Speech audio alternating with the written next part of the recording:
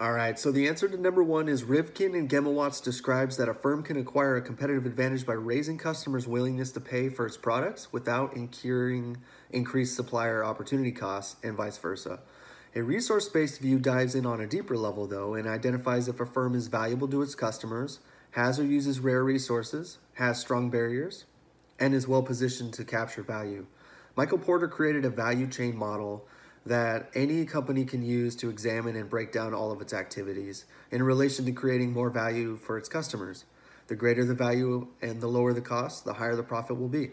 Resource-based value thinks about the length of time that a competitive advantage will last because it relies on a company to create differentiation in the marketplace and finding unique or sought-after products to patent, which over time become available to the public.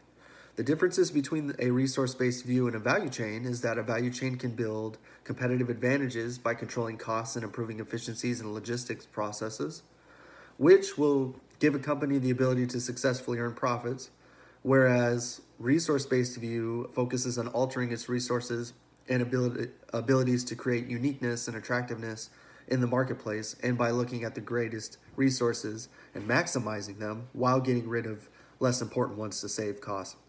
So the answer to number two is firms that retain competitive advantages create more perceived value for its customers, or they allow customers to retain more of their money to buy value in other ways.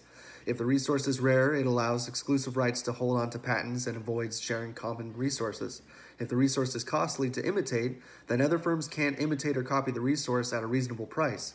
Creating strong barriers to protect a product from being imitated allows firms to retain competitive advantages. Lastly, is that an organization is organized, meaning that it's well positioned to capture value created from the valuable, rare, costly to imitate resources and capabilities.